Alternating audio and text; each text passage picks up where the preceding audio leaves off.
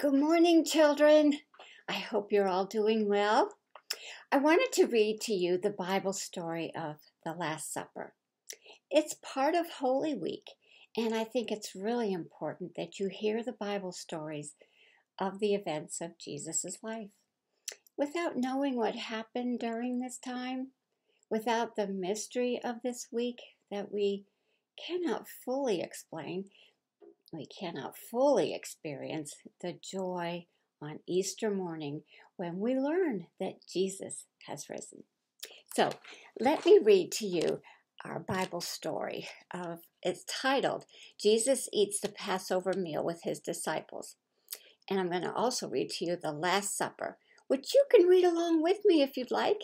You can find it in the book of Matthew, chapter 26, verse 17 through 30. So get your Bible, look it up in the New Testament. It's Matthew 26, verses 17 through 30. Now, while you find your Bible, let me remind you that last Sunday we learned about Palm Sunday. Remember? The day that Jesus came into Jerusalem riding on a donkey. People were so excited to see Jesus. They had heard so much about Jesus, about his teachings and the healing of the sick.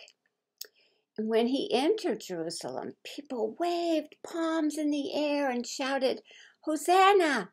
Blessed is he who comes in the name of the Lord." Do you remember this picture I showed you? This is what it just might have looked like when Jesus entered into Jerusalem. See all the people waving their palms? They were so excited to see Jesus. Remember when we would line up in front of the church with our palms? We'd line up, and then when it was time, we would go into the church waving our palms while the people in church sang the Hosanna song. I miss that. But I hope that you picked up some of the palms that I had for you so that you could wave them on Palm Sunday. Well, Jesus knew what was going to happen to him when he entered Jerusalem. But the people in Jerusalem didn't know. And some people weren't happy that Jesus was coming into Jerusalem. They just didn't understand who Jesus was. Well, that was Palm Sunday. Today, I want to read to you the Bible account of Jesus sharing his last meal with his disciples. So, let's read together. First, Matthew 26, verses 17 through 25. So, if you found it in your Bible, read along with me, all right? My glasses on. Jesus eats the Passover meal with his disciples. On the first day of the festival of thin bread, Jesus' disciples came to him and asked, "Where do you want us to prepare the Passover meal?" Jesus told them to go to a certain man in the city and tell him, "Our teacher says, 'My time has come. I want to eat the Passover meal with my disciples in your home.'" They did as Jesus told them and prepared the meal. When Jesus was eating with his 12 disciples that evening, he said, "One of you will surely hand me over to my enemies." The disciples were very sad, and each one said to Jesus, "Lord, you can't mean me." He answered, "One of you men who has eaten with me from this dish will betray me. The Son of Man will die, as the scriptures say. But it's going to be terrible for the one who betrays me. The man would be better off if he had never been born." And Judas said, "Teacher, you surely don't mean me." "That's what you say," Jesus replied. But later, Judas did betray him. So here's a picture, and I know you remember seeing this in church, in our Sunday school.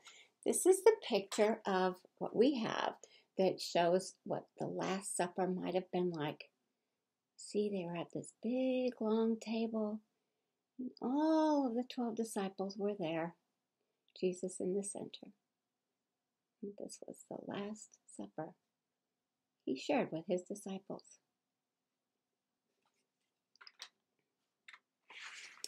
So let me continue with our Bible story. It's titled The Last Supper. During the meal, Jesus took some bread in his hands. He blessed the bread and broke it. Then he gave it to his disciples and said, "Take this and eat it. This is my body." Jesus picked up a cup of wine and gave thanks to God. He then gave it to his disciples and said, "Take this and drink it. This is my blood, and with it God makes his agreement with you. It will be poured out so that many people will have their sins forgiven.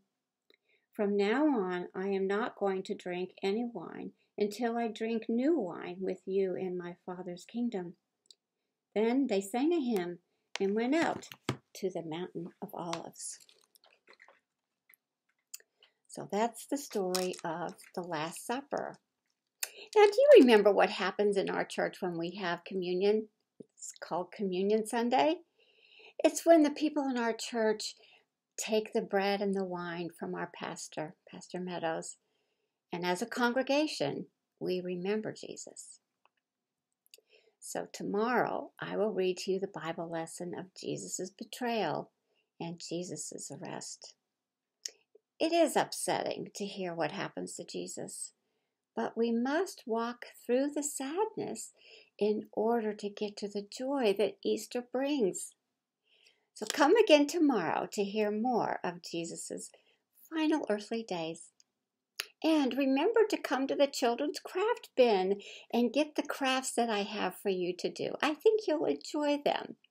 The bin is under the stairs of the Todd building on the Minnetonka side. So come and get some supplies and make an Easter craft. So until I see you again, may the peace of God be with you. Bye-bye.